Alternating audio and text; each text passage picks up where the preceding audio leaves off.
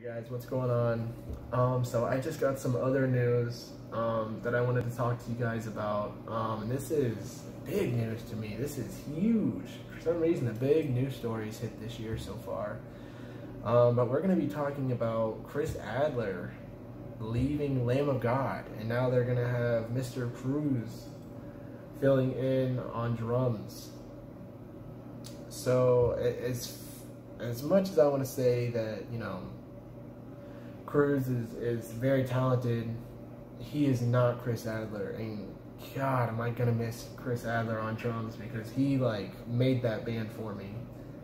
He definitely made that band for me. They were just amazing back in like 2008. Oh man, I just can't believe it's gonna be.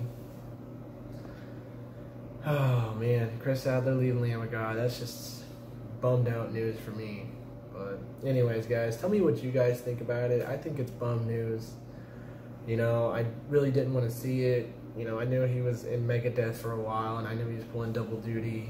You know, I know it probably took a toll on him, but to quit his main band, Lamb of God, I don't know. I know he had that accident, which probably didn't help, but I'm not really sure what's going to happen here in the future at Lamb of God. So I just feel like Lamb of God is cursed after what happened with Randy, you know, and that whole thing.